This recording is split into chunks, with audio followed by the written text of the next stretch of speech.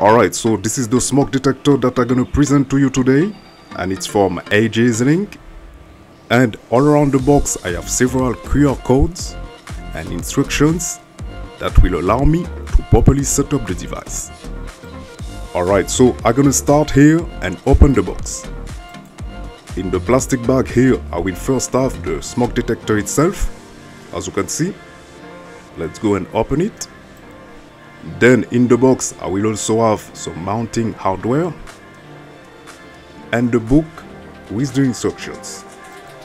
In this book I will have the instructions in several languages like English, German and French, as you can see. Again, the mounting hardware. On the smoke detector I have the test button, then the signs in order to lock it up, and the Wi-Fi sign in order to connect to your home. Alright, so let's remove here the plate that will allow us to see the CR123 lithium battery that is inside and included with the smoke detector. Alright, so as soon as the battery is in place, I'm able to try out the test button.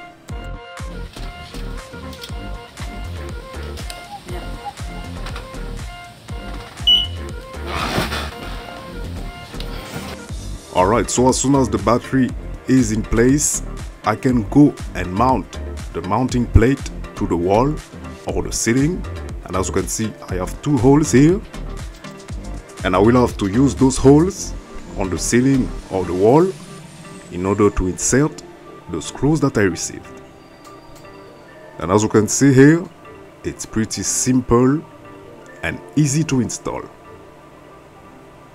And you will have the test button lighting here, which tells you that it's properly working.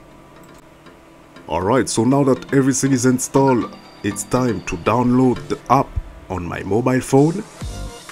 And this I'm gonna do it using the QR code on the box, but you will also find it in the book.